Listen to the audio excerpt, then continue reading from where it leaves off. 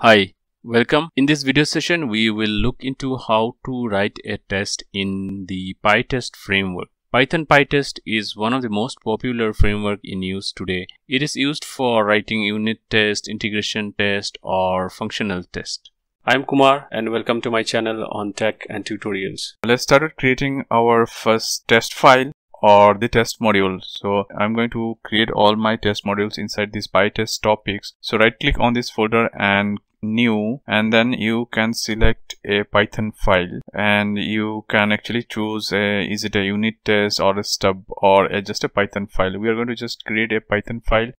This is not the unit test file. So what we need to do is we need to write the Python file name starting with test underscore something like module 01 and hit enter, which is going to create a file test underscore module 01. Yeah, so before we start to add some of the tests, let me quick note here that test files should be named with test underscore something dot py, test underscore module 1, test underscore api dot py, test underscore something like that. You can name it. So all the files should be named, either it should start with test underscore or it can be file name underscore test dot py. So both test underscore something dot py and something underscore test dot py will work. So this is the naming conventions for Pytest. So while running your Pytest, it's going to search for all the files which are named with test underscore something dot py or something underscore test dot py in the current directory where you are running and in the subdirectories. Pytest will actually automatically identify those files, and those are identified as test files, and it will run all those files.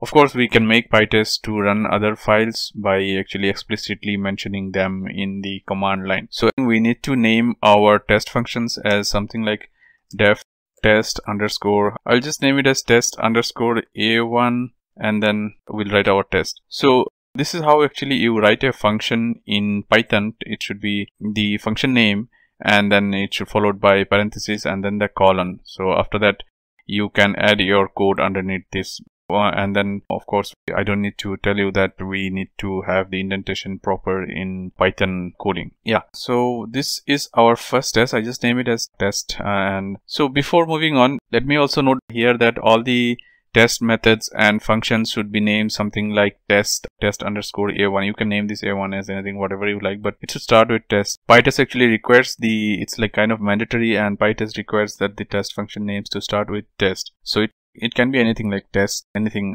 underscore is not mandatory, but I have to name it as test, starting with test. And this cannot be changed. And as I said, this is mandatory for Pytest to name all these test functions starting with test. So let us go ahead, start adding some test in here. So what we can do is we can assert something like 5 plus 5, and which is going to be equals to 10. So actually, yeah, this is how you write a test. Assertion is like validating that the statement on this left hand side is equals to the statement on the right hand side of this equals operator. Okay, so this is our first test and this is going to pass. So let us go to the terminal and run our test actually. So for running our test, what we need to do is we have to just type the command, Pytest command. We have already installed Pytest, and it's going to identify that we are trying to run some tests. So we can run the Pytest from this terminal or from the command prompt or from PyCharm as well. You can right click and you can run it, but we'll see that in the next session. For now, I'm just going to run it from within this terminal in PyCharm, and what we can do is we can just name the folder.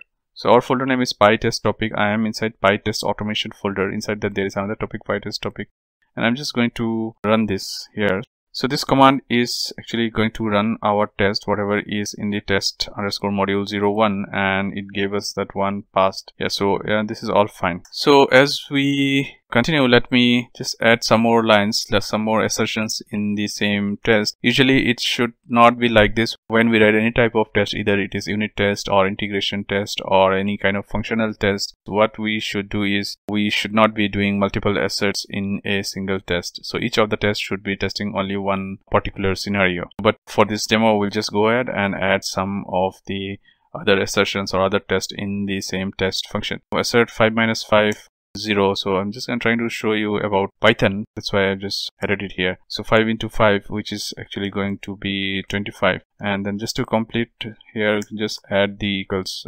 multiplication operator as well. And all these tests are going to be fine. Okay, so one pass.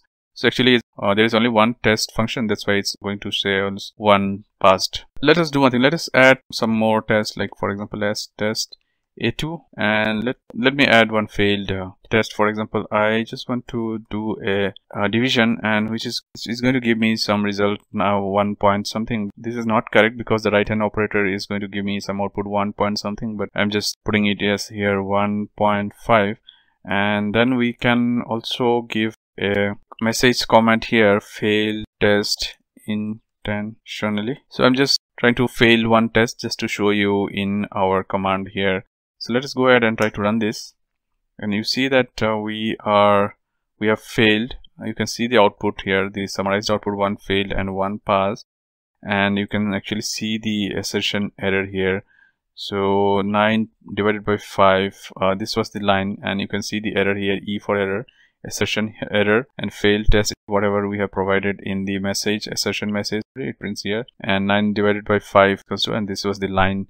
You can see with this greater than symbol here, it identifies which line it got failed. Okay, so that's about one passed and one failed test. Let's continue with another test, A3, and let's try to see one more operator. For example, we want to talk about this operator, slash operator, which is actually integer truncating operation. And so for example, what this is going to do is this is going to give an output of 1. It's going to truncate the remainder part, and it's going to do a integer division. It's just going to give us a value of 1.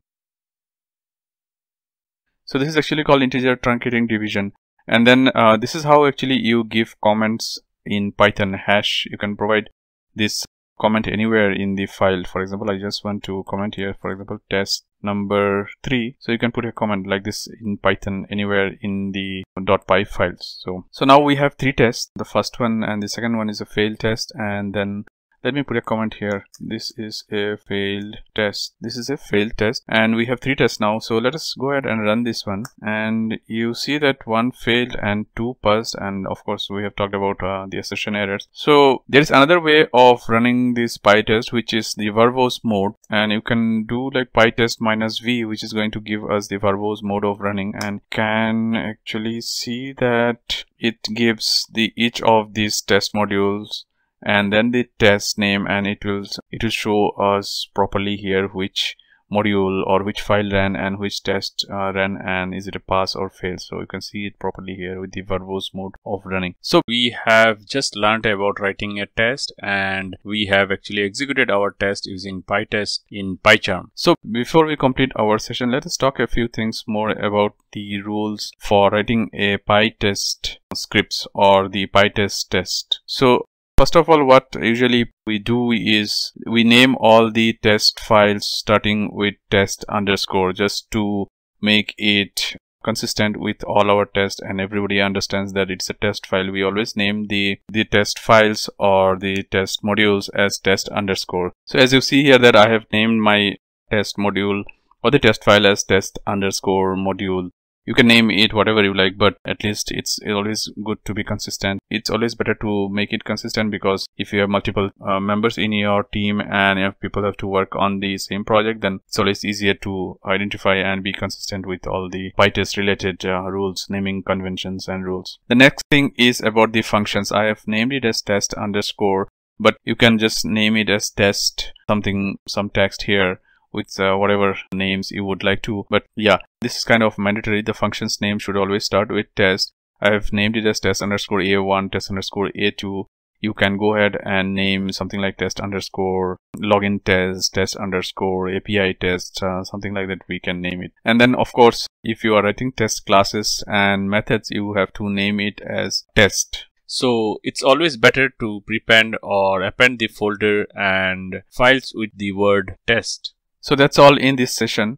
In this session, we have seen how to start writing a test in Pytest module and how to assert our test or validate our test. Also, we have seen how to run Pytest from the command line. That's all in this video. I hope it was helpful to you. Thanks a lot for watching, and please do leave a comment below about this video. Thank you.